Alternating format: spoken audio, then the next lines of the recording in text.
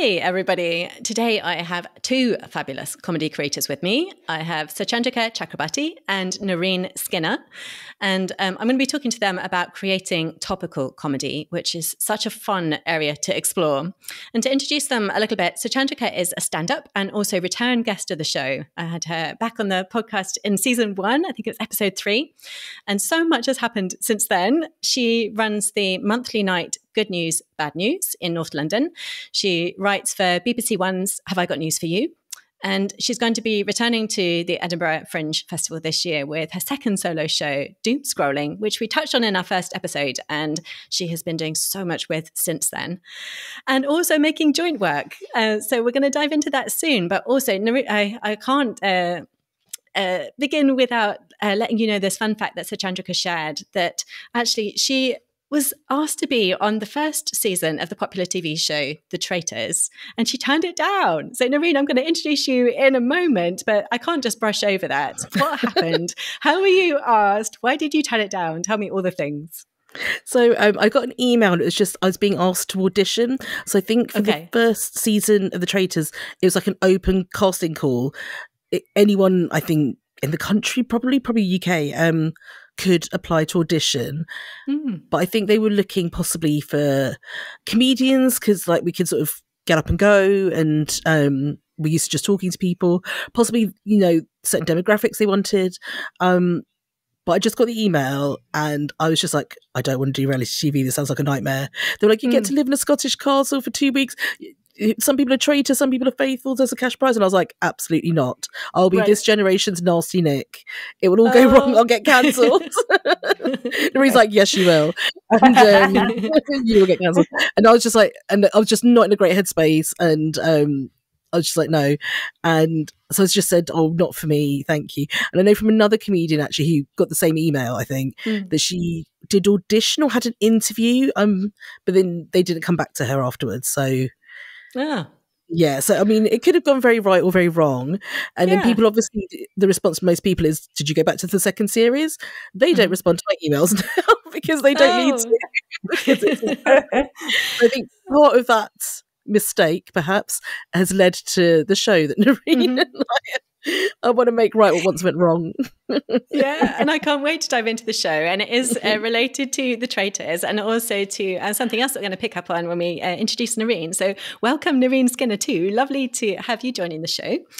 Nerine is an actress, comedian, deviser, improviser extraordinaire.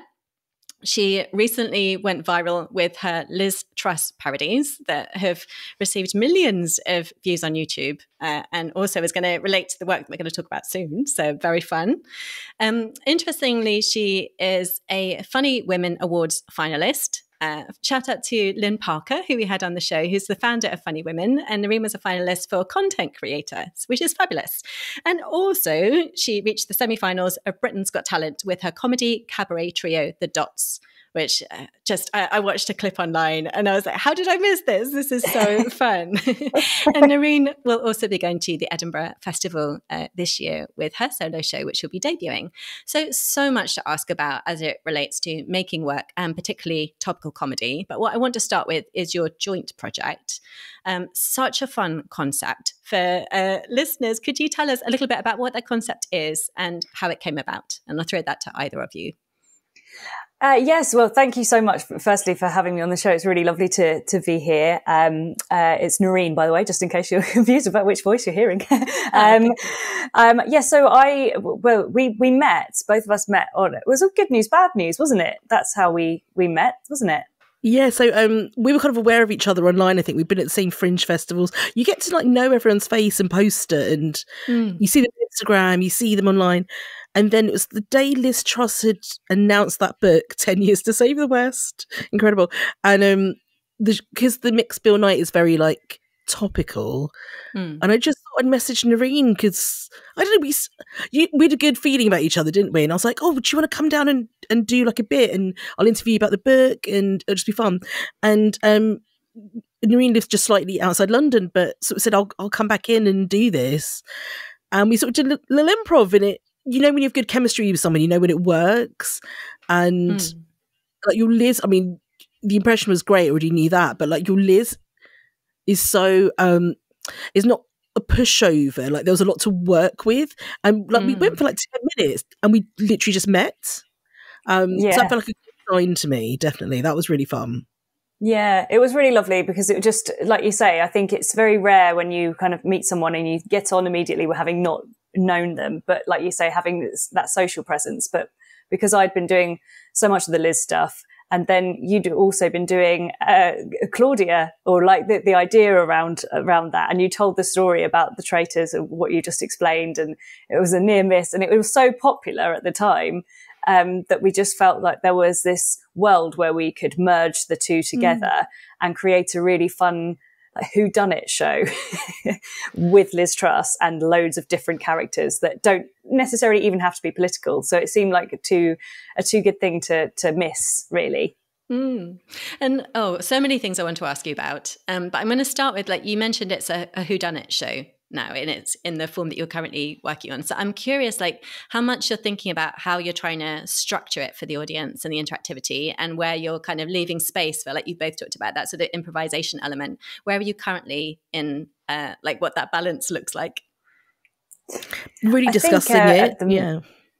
Yeah, exactly that. It feels like we keep discussing it, don't we? And then changing our mind, which is always a natural process with any creative element. But I don't know if you would agree. It seems like we've now got a sense of, okay, everyone does their little bit, which they can control. And they know what that is. So they're presenting something to the audience, which is almost their case as to why they were not responsible for the downfall of the economy, or, they can plead their case. So there's a section that's quite structured, and then the second half will lead to the audience being able to ask questions. But I think that's where we're at. Am I wrong? Have I got it all wrong? Probably. You traitor. It's that kind of thing that you want everyone to shine and have loads of fun and do the improv, and then you want the audience to feel like they're participating. I think there's something about the interactivity that makes live performance really exciting for audiences, like maybe in sort of a grim time where the cost of living crisis, I think, is biting even harder than ever, to really get people out and show them a really fun time. We just want the audience to be part of it. Like with Good News, Bad News as well, when the audience not talks back, it's not quite the word because they're really nice audiences, but they're often really politically engaged. They're often really very knowledgeable, but like when they just come along to have fun and be silly, I think that's when there's the best energy in the room. And so we're just trying to recreate that with this sort of like semi-improvised, semi-structured sort of game. It's an experiment. People like the concept, which is fun. Sorry. People laugh when they hear the concept, and we just want to keep that sort of feeling going, I suppose. Yeah. It's also interesting that I was discussing this with another comedian recently about everyone's interest, or the short term, like you've only got a couple of minutes to impress. It doesn't, I think, because people are watching so many TikToks and reels that are 20 seconds or less, that the interactive element seems to be becoming even more and more important and necessary in theatre or comedy. So to be able to have it seems like loads of murder mysteries are blowing up at the moment, and they're very fun. So to be able to mix a bit of the politics with the fun of Traitors and the reality TV with that interactive, it feels like it could be a really fun thing that is engaging for everyone. Yeah, that makes total sense. And I want to ask, and it's not a super easy question, but where are you getting your fuel for the topical element, and in a way that doesn't just drive you mad? I mean, so this might be my own projection of thinking about like trying to deal with social media and different things, but what are you using as the sources for like that topical element, and how are you managing that relationship in terms of still being a creator and still being able to kind of go about your day without feeling fried? We touched on this a little bit with Doomscrolling, didn't we, Suchandrika, back in the first show? So I'll ask you first, Suchandrika. Yeah, I suppose that I love the news is a really odd thing to say. What I find I've always been able to do with the news is like find the ridiculous in it. Okay. And the ridiculous, I mean, to be honest, a lot of what drives me with topical comedy is rage, is like, this is wrong, what's happening. this is a terrible government. There are so many things happening because of cuts that shouldn't be happening. People are suffering. People should have their dignity. So it's actually like absolute fury, but I can't get on stage and rant. That's just not, I think people shut down. I don't think that's my style. But I think when you make people laugh, even if people believe different things, it just changes the atmosphere. They're more willing to be open. They might not change their mind, but I think they're more willing to listen. And so that really drives me, is to try and like get past division or tribalism when it comes to politics. And I find the facts, to be honest, this particular government has come up with so many absurd characters that I think the only way to go is to push it further and make it more surreal and more ridiculous. Because otherwise it just feels like a lesson in the news, and I don't think people want that. I think they're very tired. They're switching off from the news. And so I see topical stuff as a shorthand, like Liz Truss as a type of... You can take Liz Truss as, what you're presenting to me is this terrible person who tanked the economy, fine. Or you can see her as a type, or a type of Tory, or like... People can see her as a character, or her as a theme, or her as a symptom, if you do it in comedy as opposed to doing it really straight. So I'd say that for me it is like, yeah, I think things should be different. I feel that very strongly, but the only way I feel I can get that across without sermonizing is comedy. So that drives me. Not a gentle, very heavy answer there, like, no, but it's just the truth. Yeah, no, that's helpful. That's what we want. It's just the truth. And how about for you, Nerine? So I was asking about like what the fuel of it and how you kind of manage that relationship with whatever it is, where you get your news from. Yeah. Well, for me, I've come from it from a slightly different angle, I think, because I actually used to steer away from politics in my comedy because I didn't feel like I ever really knew enough about it. And I found that it is so hard to keep up with it. Every day there's something new. And so I steered away from it. And then it was just Liz Truss that made me kind of go down that direction, because I was interested in her from, like you were saying, Suchandrika, about her character. That's what really drew me in. So I always look at characters first and see what or who they remind me of. And that's my impetus for then creating something. So I'm less of it. I think probably my own insecurities of not feeling like I still know enough about the political world, that if I go from it from that angle, so I wait for something to inspire me. But equally, it's very difficult because, like I say, it's hard to keep up with everything that's going on. And even when I think, I'm going to do something on this particular situation that's happened, by the time I've gone to film it, something else has happened. Something new has happened. So I think that's a thing that's quite useful for our show in particular, is holding on to things that we know, particularly maybe about Liz. For instance, she loves cheese. She loves pork. All the things that maybe the wider majority of people do know that they can relate to about her, that even if we have to add in new stuff because the news has moved on, that we have those to bring it back to a stable place that people can relate to, because that's what I'm realizing, is that not everyone knows the intricacies of these characters. It's only from when we've done the research on them. So you forget sometimes if people aren't so political that they might not know. So it's nice to have general moments within it as well. Yeah, that's really good advice. And I want to ask both of you about character comedy as well and where it fits with that. So I'm going to ask about the Liz Truss piece first. Any tips for people who maybe like they are interested in a particular character that's in the news, but they are kind of nervous of doing that because maybe they don't consider that they're an impersonator, or they haven't actually tried that before? Any tips for kind of grounding something or making something work when it is a real life person that people can look at footage of and may see in the news? I'll ask Nerine first, and then we'll come on to Claudia Winkleman. Yeah. It's a really good question, because I remember when I first started, I felt really out of my depth because my friend actually said I should do it as a joke. And then it blew up overnight. But I think that if you've got something that you're intrigued by, that just to do it, and you just see what happens, because even if you don't feel overly that confident, it could be the key to opening something else. And if it is a particular character, just looking at their mannerisms or the way that they speak, what I've learned is I would never really necessarily call myself an impressionist. I just happen to look a bit like Liz in the first instance, and the voice and everything has come over time, but it's wildly exaggerated. And I wouldn't say I'm as close to any of the other characters that I do as I am to her. So I would say I'm more of a parodist.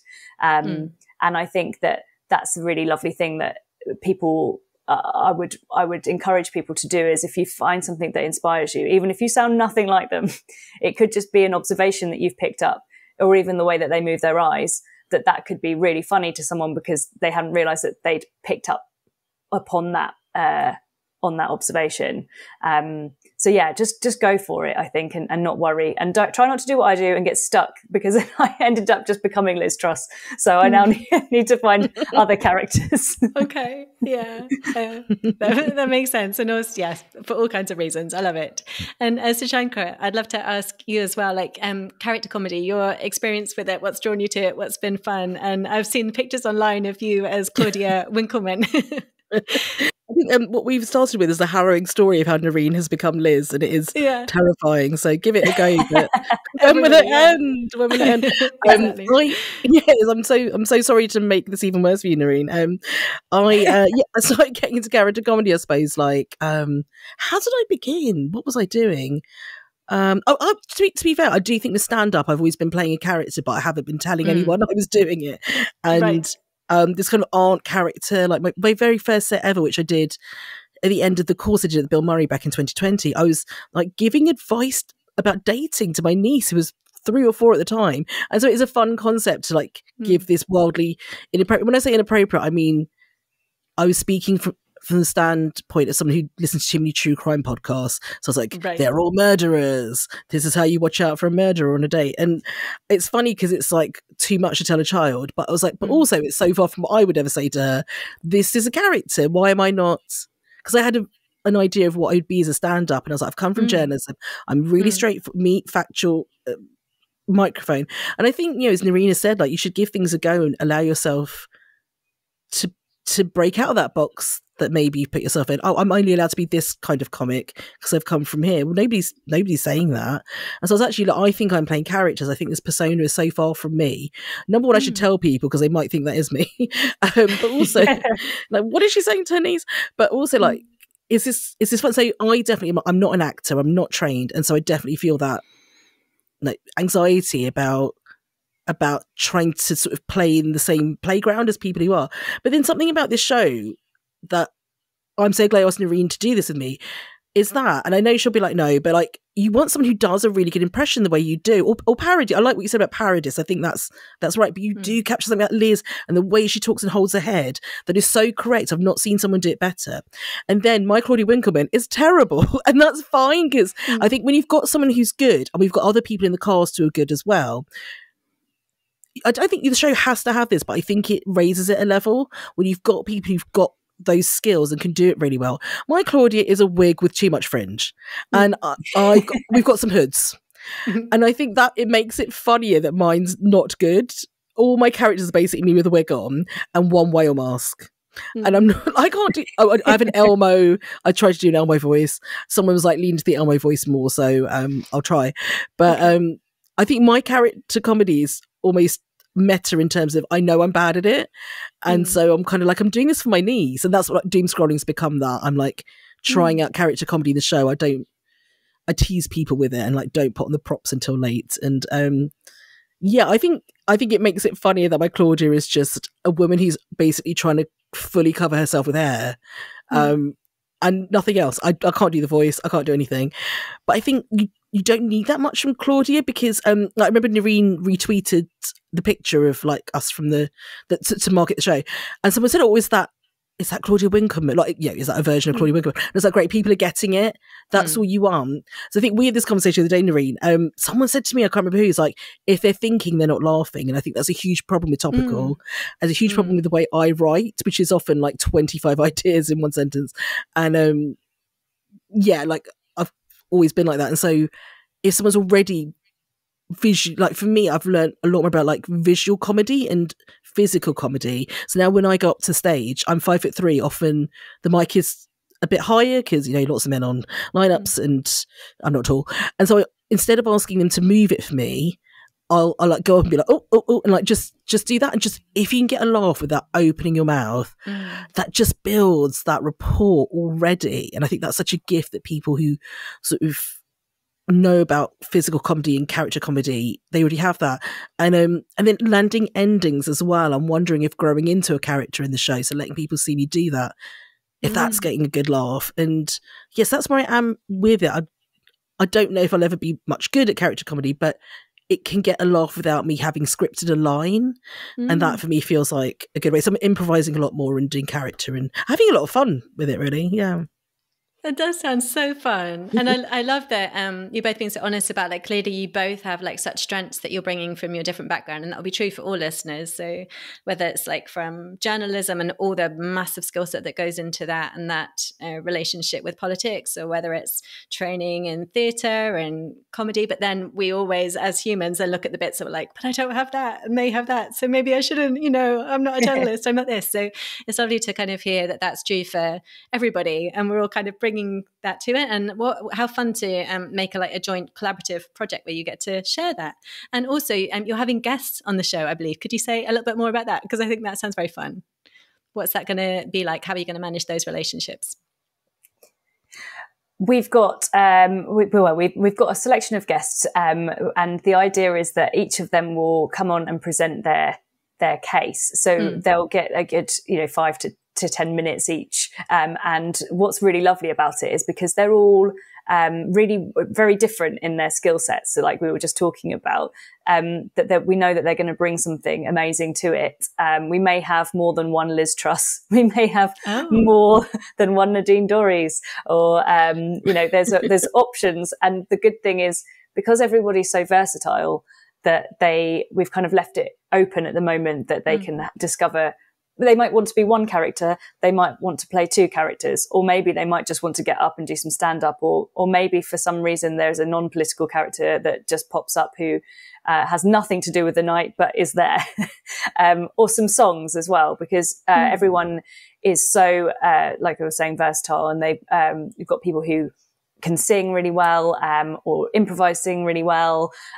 So I feel like it is going to be a really fun night full of very different styles. And I think that's always really interesting from the audience, and keeping their attention span as well.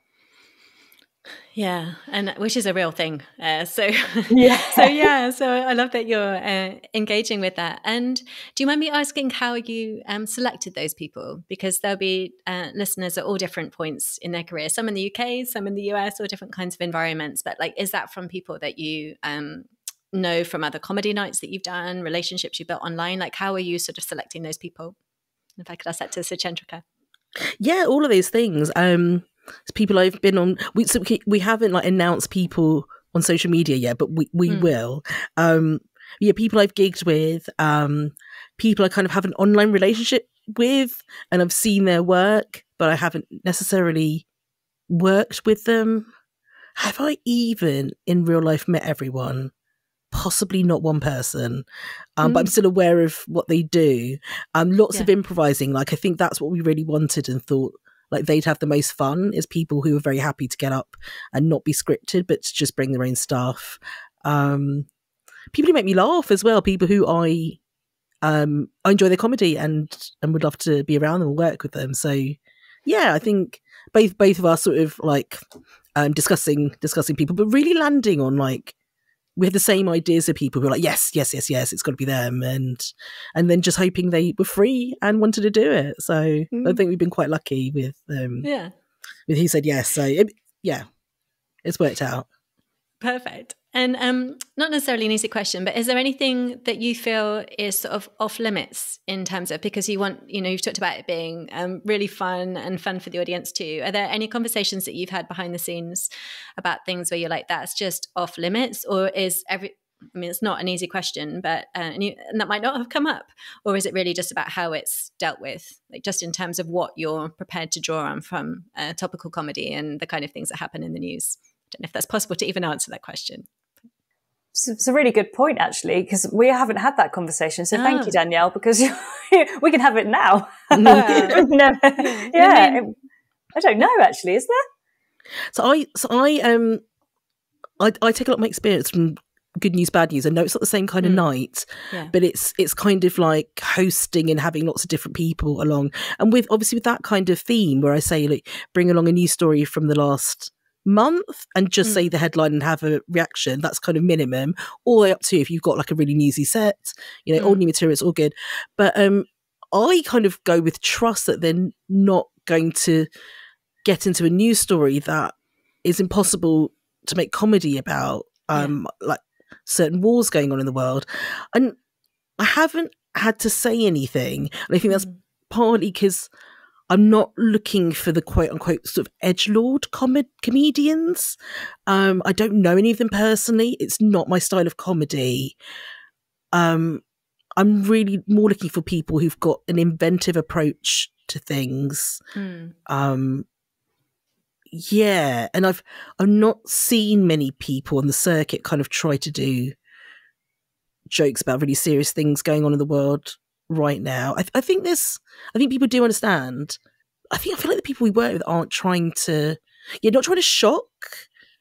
And if there is that kind of comedy, and I find I work much more with, you can call it more gentle humour if you want, but actually people can still get dark and get ridiculous. But I think it's more, I love like a surreal kind of approach. And I had that in my head, like, should I be saying this to people, like keeping it within limits, or like, but I've not, and no one has sort of gone over the bounds of taste, in my opinion, and no one's complained to me or anything. So I've been running Good News, Bad News since last November.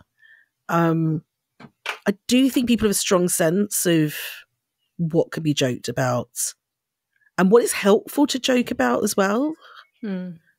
Really current serious situations just aren't funny.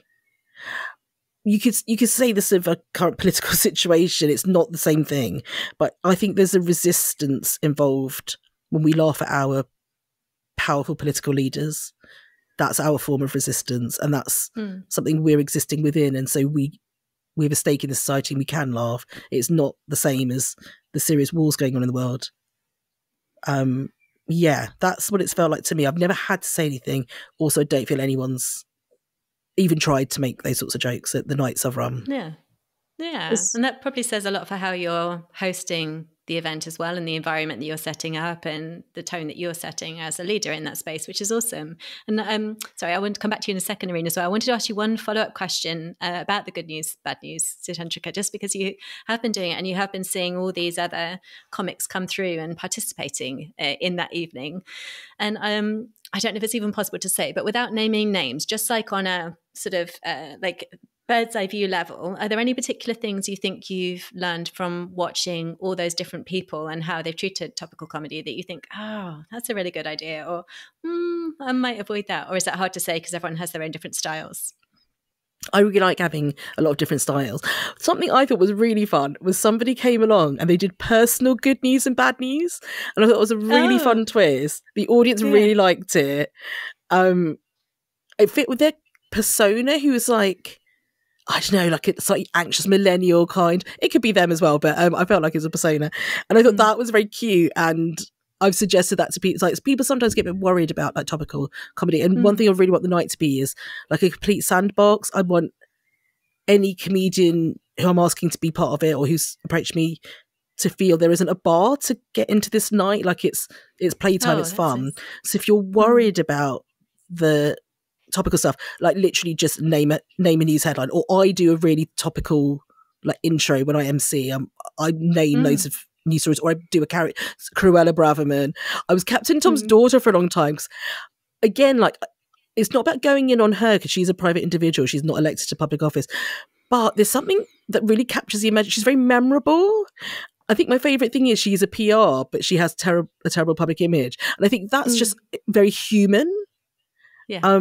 As I think if you go in and you're finding the human thing. So she's Captain Tom's daughter, but what I'm actually joking about is this person who's got themselves wrong. And so then in my interpretation, she's now trying to become a comedian, and then she writes jokes to ChatGPT. And so you take the human thing about them and remove it from them, and then it's not really about joking about her. So yeah, I think from watching other people, I've learned a lot more about, like, find that emotion, maybe find the relatable human thing in them, and you can remove that from the person in the headlines who's naturally been reduced to just like one or two qualities. Also the use of music. I find if you're a character, entrances, changes, exits, how you use music to kind of keep the audience going when there's dead air, quote unquote dead air, that's been great to watch, and that's taught me a lot. And yeah, just getting a laugh without saying anything. I love watching that and thinking, how can I use that, basically? But there've been so many great acts come through. Like, it's been a joy to run this night. It's really fun. Oh, so many great tips in there. I love it. And Nerine, sorry, I interrupted you. Was there anything that you wanted to add? And if not, no problem. I'll ask you another question. Oh, no, I think it was just off the back of you saying about characters and things you can't touch upon as such. I think you kind of just said it there. I think when I'm looking at characters, I try and just look at the mannerisms or look at a situation, and I never do it with bad intent towards the person, because I always realize that ultimately whatever is going on, that they're a human, and everyone has their own things, and we never know what is happening behind closed doors or whatever, regardless. So I'm always really aware of that. And I think that I feel like, I don't know if you feel this too, but I feel like most people, most comedians, have that intention of or awareness, and especially if it's character stuff. I almost feel like you can hide behind a character more sometimes, so that actually you can get away with more, especially controversial stuff. And if you have got a message that is underneath and you feel passionately that you want to get that across, it's much easier. I've got a conspiracy theorist character that I've got who isn't political at all, but because he talks like that, and he can just say what he wants. He can just say what he wants, and it's not controversial. But if I was to say that as me, I'd probably get shut away somewhere. But there's something about that freedom which I think is really nice for an audience as well, to explore their own, how they feel about something without it being necessarily out in the open and obvious. So I think that helps the whole thing. Yeah, that makes a lot of sense. Fabulous. So many things I'd love to ask you about this project, but I also want to ask you about your Edinburgh shows before we wrap up too, because you're both going to the Edinburgh Festival this year. I'd love to know what that sort of preparation process is looking like currently, if anything, and any tips, because I've heard from multiple listeners actually who listen to the show both in the UK and in the US who haven't been to Edinburgh and are considering it and kind of want to know more about it and are interested in that in episodes. So I'd love to start with you, Suchandrika, because you've already been to Edinburgh. What's it looking like now, the preparation process, and anything that you're kind of thinking of as we are in sort of May 2024, looking forward? Yeah, so this is my second show I'm taking up, and I took up my first comedy show in August 2022, did the whole month. Glad I did it, and I think just turning up with a show, it's like a big shop window. People will come and see you. It will lead to things in your career. It's great. It's a great thing to do. This time round, obviously the accommodation has just skyrocketed in terms of price in Edinburgh. So I'm doing 2 weeks, the last 2 weeks. I'm not doing a full run. I'm with Hootenannies at Potterrow. So for people who know the Fringe, there used to be the blunderbuss that sort of parked in the middle of Edinburgh, right by this underpass, and then you go into Bristow Square and you've got the Pleasance Dome and Underbelly and everything. And so they can't have the bus anymore. There's been sort of a law change. And so Hootenannies has taken over the sort of space, and they're going to have 2 yurts. So I'm just going to be performing this big yurt by an underpass, which is the dream. And no, it's great. It's brilliant. And then basically Hootenannies, one of the people who set it up is a guy called John Miller. He set up Monkey Barrel with some other people, I think.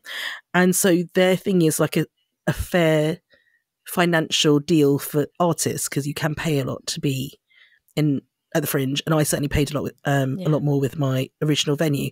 So basically, the artists don't pay up front, because right now you have a lot of Edinburgh bills coming in, and you've got instalments to pay for your venue and so on, and they basically take 20% off your tickets at the end, and so that has made it much more affordable for me, and that's something to think about for people who worry about the cost of the Fringe. I'm trying to do it as cheaply as I can, because I'm in a worse financial position than I was 2 years ago. I think a lot of us are.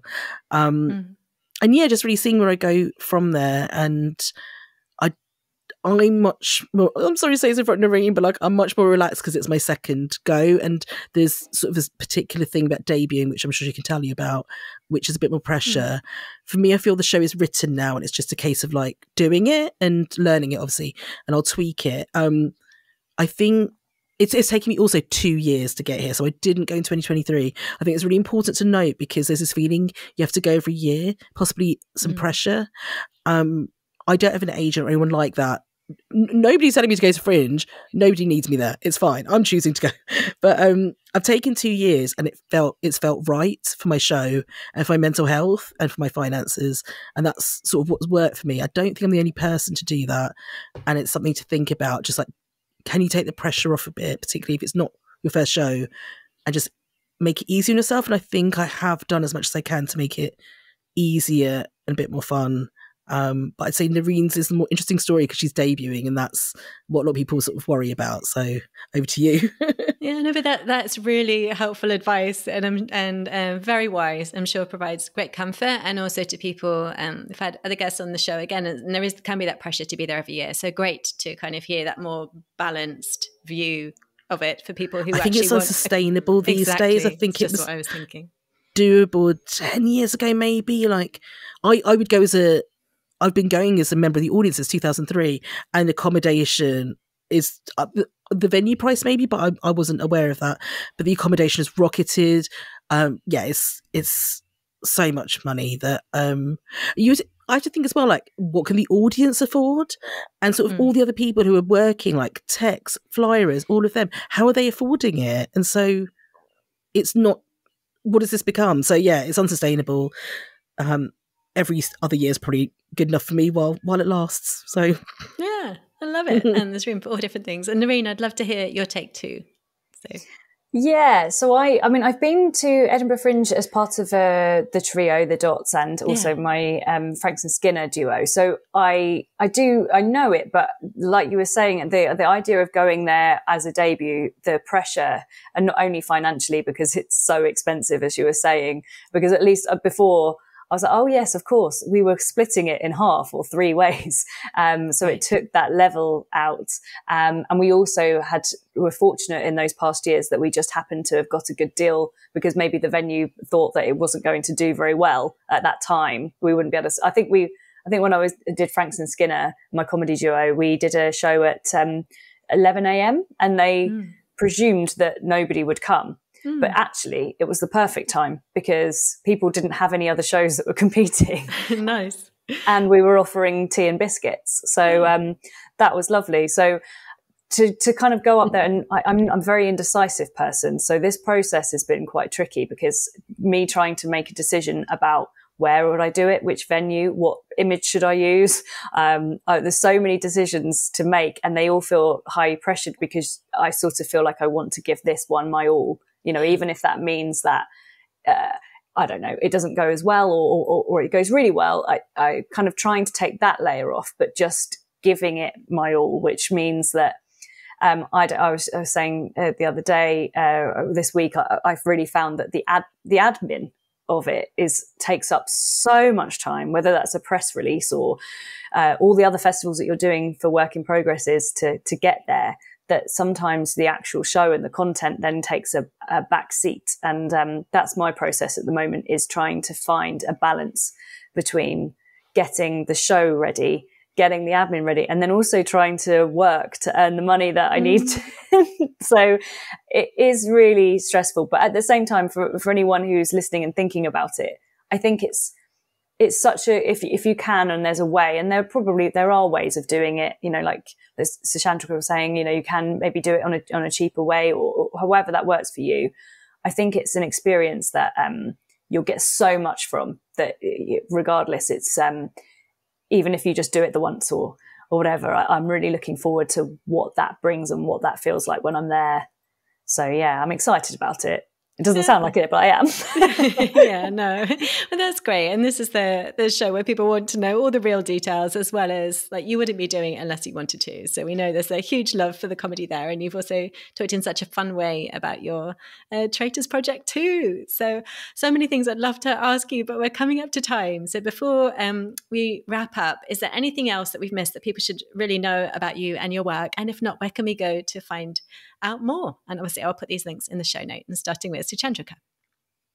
Know about me and my work. My show Doomscrolling at Edinburgh Fringe, it's me kind of speaking to my niece who's 5 or 6 and trying to make sense of this current time. So if that is something you're into, come along. I'm getting lots of parents bringing like 11 to 13-year-olds, which I find fascinating, and they've been quite good audience members, because I'll say like stuff I think that their generation's doing, and then I'll check with them. They'll be like, yeah, I would never have like a public Instagram account. I'm like, yeah, because you're much better at the internet than we are. Yeah. So that's fun. I've actually put it as a 12 years plus, because it's at 3 p.m. So I'm open to people bringing youths.